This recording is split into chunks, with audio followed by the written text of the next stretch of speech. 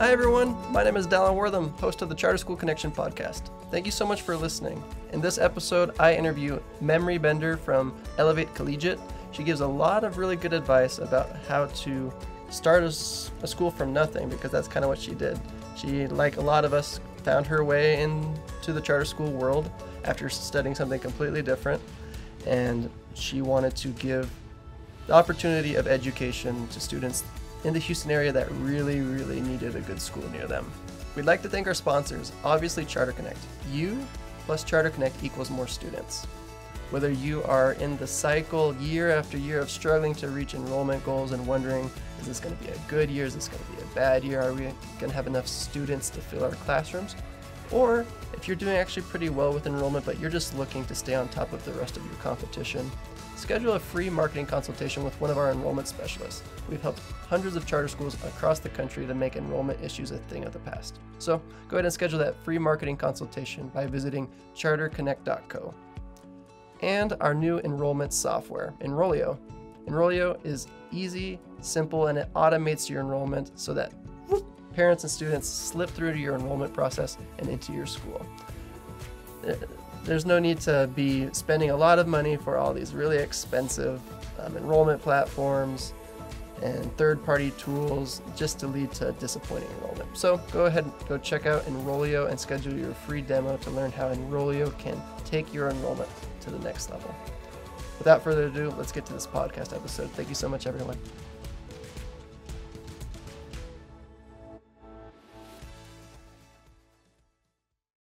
Hi everyone, my name is Dallan Wortham with the Charter School Connection podcast. On this episode, I'm excited because I have a guest. Her name is Memry Bender. I don't know a whole lot about her charter school or about her, but she was really eager to accept the invite to tell her story. And every story of anyone who is in the charter school world has a lot of value that we can take from it to make our own charter schools even better. So without further ado, Memry, welcome to the show. Hello. Thank you for having me. I'm excited to be on. This is a very rewarding experience. I'm even glad that you reached out to us, to our campus, just to provide this opportunity to us. So yeah, let's get into it. So I am the Dean of Operations for Elevate Collegiate Charter School. We are a small one-off charter, so we don't come from this large conglomerate of charter schools. We don't have a sister charter or anything like that. It's literally just us. We're a small one-off charter. We're in our second year of operation. We're on what you would call a slow growth model. So each year we add a grade. We opened last year with pre-K 4 through second grade. We added third grade this year. So hello, STAR testing. And then we'll add fourth grade for next year. So we're in the process of enrolling those students now. I firsthand have a large part in our recruitment efforts, whether it's being out in the community, setting up a table, going to different daycares, being a part of school fairs, hosting our own school fairs. For example, tomorrow we're doing what you would call open house.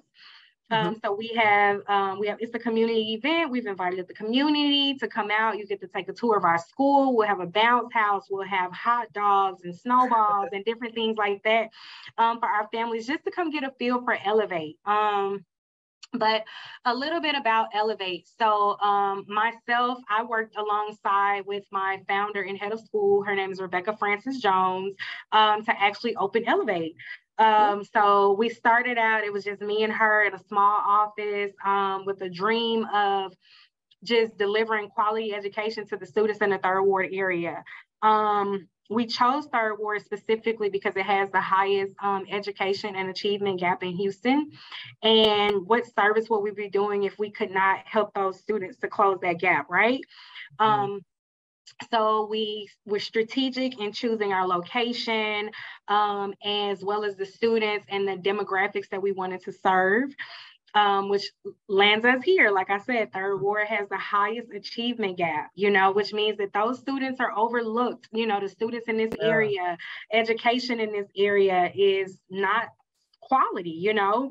And most of the students and families in this area who are seeking a quality education, they have to bus their child 20 or 30 miles to the north side of Houston or to the suburbs, you know, different things like that. And that's a disservice, and it's unfair to those students who are here. So we wanted to provide high quality education in their backyard. You know, your mom doesn't have to go, your mom doesn't have to drive you 40 minutes to get you to school. She can go 10 minutes right down the street, you know, and That's you're fantastic. getting, thank you. And you're able to get all the things that you need. You know, we really pour into our community. We do a lot of different community outreach and giving back to our community because on top of having high achievement gaps in the area that we're in, we also have a high percentage of low socioeconomic students with a low socioeconomic background.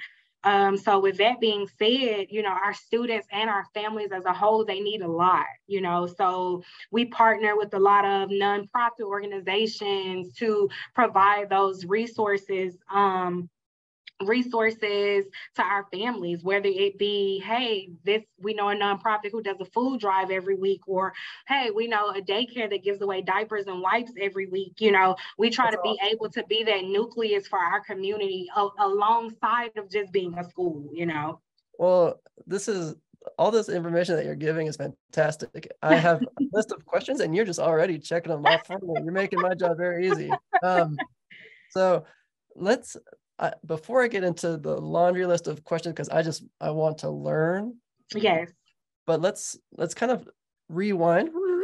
Okay. And how did you personally get in the world of education and specifically charter schools? Because my wife is a teacher. I know a lot of teachers, and it's pretty. It's a hard profession. It's a long hours.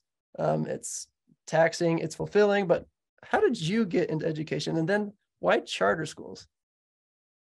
Okay. So for me, I went to school for marketing, right? Okay. So I went to school. I'm like, hey, I'm gonna be this great. I love business. I'm gonna be this great marketing guru, right? So I get my little bachelor's in marketing and I go try to find a job, and they're like, oh, we were just looking for someone with 10 years of experience or possibly a master's, right? Mm-hmm. So I'm like, oh my goodness. Okay. So at that time, teaching opened its door to me. I received a call from my old superintendent at a school that I went to as my high school. And she's like, hey, I went to a very small school. So they were able to kind of like keep up with all their students, right? Yeah. So she calls me and is like, hey, I see that you've graduated, like, what are you doing? Do you have any plans? And so I'm like, well, I'm just really having a hard time trying to find a job. I went to school for marketing. It's very broad. I don't have the experience. So she's like, well, how do you feel about teaching? And so I'm like, teaching? Like, I never thought to do that. Like, once I finish school, I'm done with that. Like, I never thought about it or anything. And she's like, well, I think you'd be really good at it. So I'm like, I don't know. So she really believed in me at that time more than I believed in myself. So I went through the program. She's like, well, this is what I need you to do. If you're going to try it, I think you can do it. Let's just give it a try. So at that time, I was living in Mississippi, and they had this alternate route certification program, right? So I go through that program to become certified as a teacher. Once I become certified as a teacher in the state of Mississippi, I started teaching 7th grade English. I taught 7th grade English for 3 years while in Mississippi before I started my master's program towards my MBA. Again, because like I said, Dallan, my entire goal was business and marketing and things like that. And I walked into teaching. Again, I'm teaching 7th grade. I'm like 21 years old. I know nothing about any of this. And I'm like, oh no, no. So then I get into grad school. I'm working on my MBA, concentrating in human resources. I'm in the process of moving. I moved to Houston because I'm like, oh, Houston, wow. I've done my research. Houston's like number 4 in Fortune 500 companies, and I'm going to go be great. Well, guess what happens? I get here and then they tell me, I'm like, oh, I'm on my master's. I got this. I was like, oh, well, now we need someone with 20 years of experience, right? And the only door that is opening for me is teaching. Like every education job that I would apply for here in Houston, they were like, well, can you start today? Yeah. I'm like, geez. So I ended up going back into education. I started working in Houston because in Mississippi, I worked for public schools. So I didn't get into charter world. Mississippi is not a charter friendly place. So I didn't get into charter world until moving to Houston. And I started working for the School of Science and Technology, the advancement campus here in Houston. They're a larger charter. I'm not sure if you ever heard of them before. Gotcha. And I loved it. Like, I just love the dynamic. I loved like what charter stood for. It was very different than just public school education, even being a public school kid and then working in that system. And I just really loved it. To me, charters, I felt like those students were getting like this private school feel for free. Yeah. You know what I mean? And I loved it. So while I was at SST, I taught GT, which is gifted and talented. And I was also the GT coordinator, which kind of worked me into my role. So after GT, I worked into federal programming, outreach and engagement, which then in a sense is basically outreach and engagement. What am I doing? Marketing, right? However, it's for a school. So now I'm starting to slowly find my passion because I'm like, wow, I'm in education. I'm starting to love it. I'm liking it. And I get to do some outreach, some engagement, which is basically the marketing pieces and the business pieces, right? Mm-hmm. So I did all of that for SST. And then it was time for me to move up, you know. They didn't have a spot at the time for me to move up. So I started to seek, you know, employment elsewhere. That's when I was able to link with Mrs. Jones, who's the founder here. And I've been here ever since. At that time, she was looking for an ops manager. And I'm like, wait, operations, school? Like my prayers are answered, you know, like, and when I tell you I love what I do. So now I just, all the business of the school, the day-to-day operations, the business pieces, recruitment, enrollment, HR, all of that falls under me. And when I say I love it, I love it. And then I still have the opportunity to really pour into the children. You know what I mean? And that feels good. That's fantastic. And so I think that your story can, in regards to how you got to where you are now, a lot of people can relate to, because not a lot of people, you know, grow up saying, I want to be a charter school, whatever. Teacher, yeah. And so people kind of fall into this world of charter schools, like you and me and everyone that's in the charter school world, because their path kind of led them here, and they just said yes to this path, and now they're here. So it's a rewarding path. It's a fulfilling path. Like you said, you're helping a lot of students that really need, you know, some hope and some love and some extra opportunities that they might not have received. So that's why you created, it's Elevate, correct? Yes, Elevate Collegiate. So the collegiate part comes because we, you know, a lot of times, a lot of things with like, with YouTube and social media and things like that, you know, a lot of children are really getting away from college. You know, I think me and you are part of that same generation where we were taught that you need college. You know what I mean? College is the way to go. And I'm not saying that you can't do it without, but we still want our children, we're still pushing that, like, because there's still a world of people who you need education. You know what I mean? You don't have and I'm like, you may not be the videographer that will be able to be the YouTube person, you know, or you may not be the great sports person. So what else can you use to work for you other than that brain, you know? So we still push, we're collegiate based, like all of our classrooms are named after colleges. If you were to come to our school, we have college flags everywhere.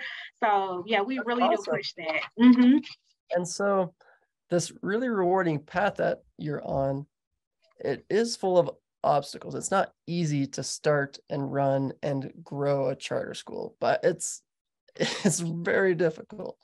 And so what are some challenges that you have encountered, and how did you overcome them? Because I'm sure there's a lot of people that are going to listen to this episode that are maybe going through the same things, that would love to hear any sort of advice that you might have.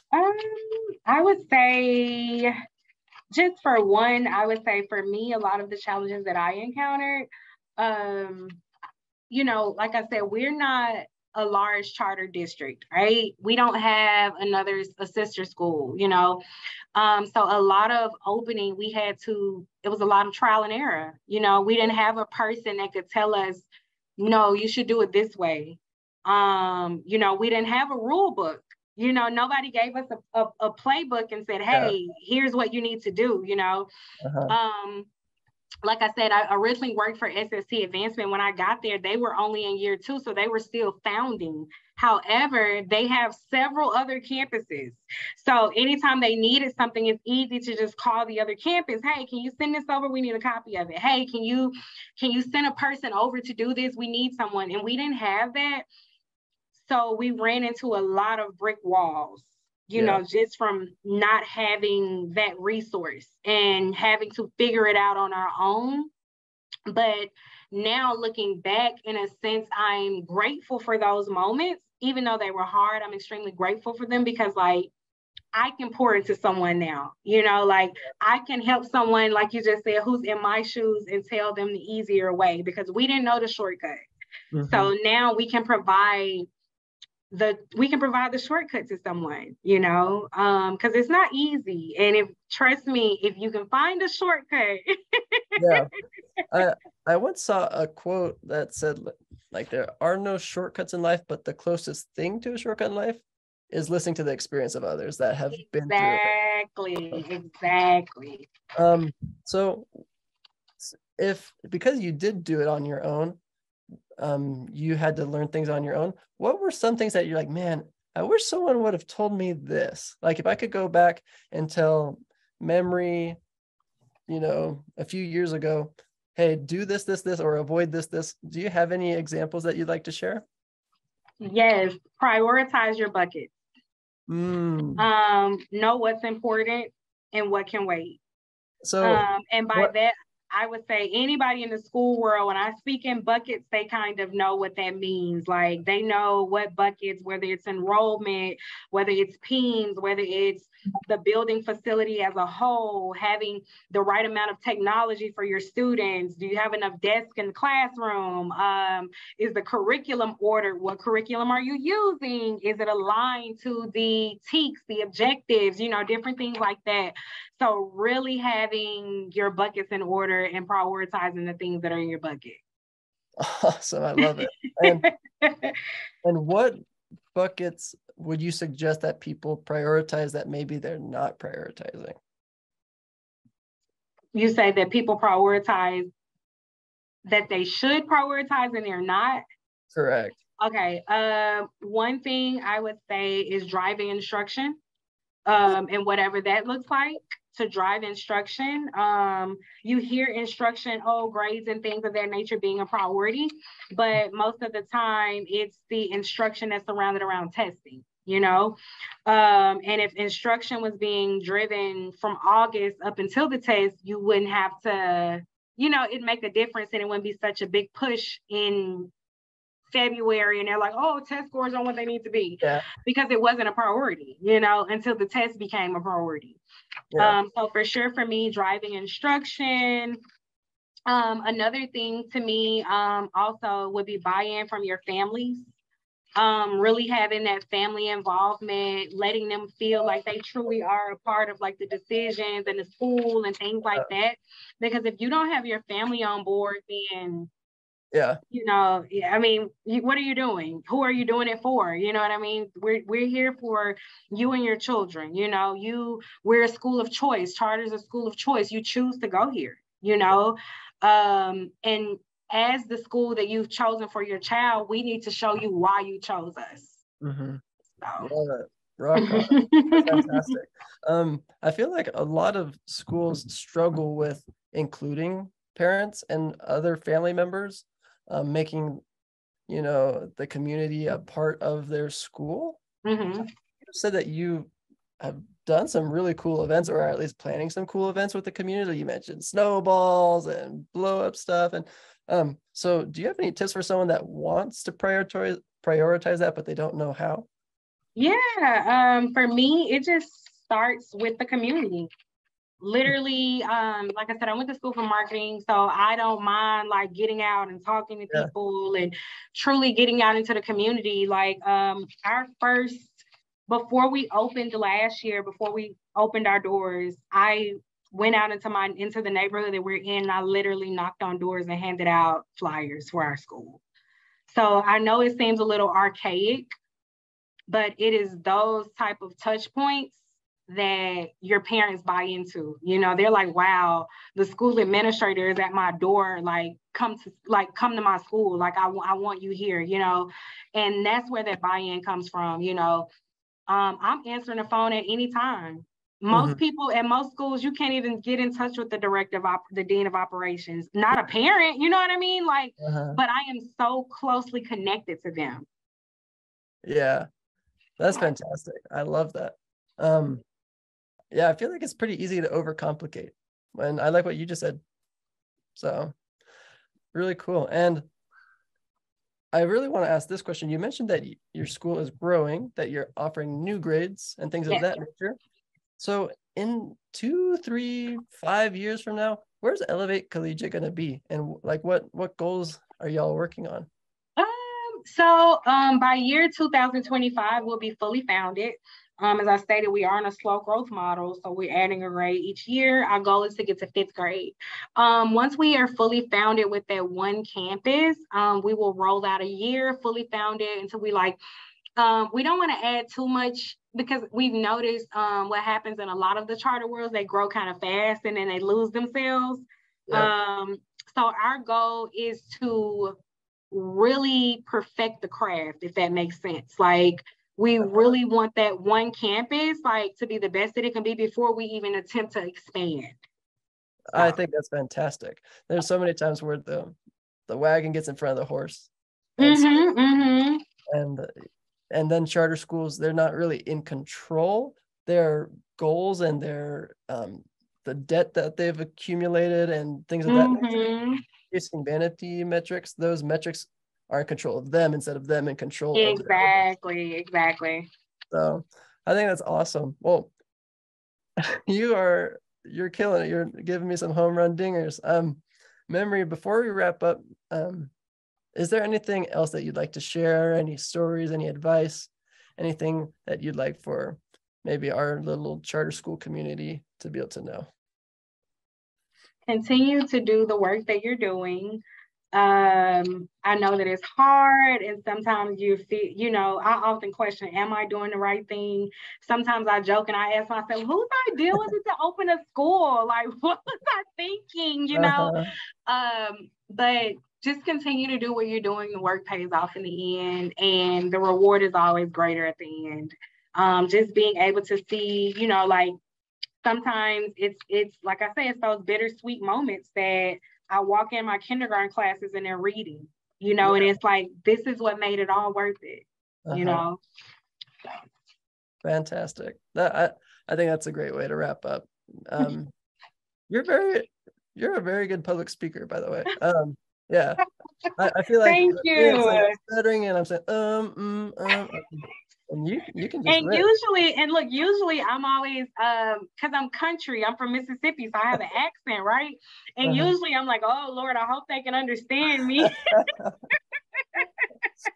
No, I think we understood you great, and I think the concepts that you share are very important to understand. So thanks so much for taking the time out of your busy day. You probably have so much on your plate, and just to share this with us. We'll be posting this to YouTube, Spotify, Apple, wherever you get your podcasts. We'll be linking to Elevate Collegiate so that you can go to their website, check them out. And yeah, so thank you so much for your time, Memry. Excited. Thank you. I mean, thanks for reaching out to us. May I ask, how did you find us? Our outreach team, they're pretty good. Oh, right. Okay, cool. And you guys, where are you guys located? We're all over. So Charter Connect is enrollment boosting agency to help charter schools boost their enrollment via digital marketing. And so we have members all over the country that work virtually. And we said, you know what, we're not really doing charter schools justice unless we grab their stories and share their stories. And so that's why we have this podcast. And so thank you so much. Awesome. I think you guys are doing some cool stuff. That's why when you reached out, I'm like, yes, I'd love to. Well, awesome. Thank you so much. Alrighty then. Thank you. It was nice chatting with you. Sam, we'll stay in touch. And all right, everyone, anytime. well, everyone listening to this podcast, go check out Elevate Collegiate. And thank you so much. Bye now. Cool. Thank you. Have an awesome weekend.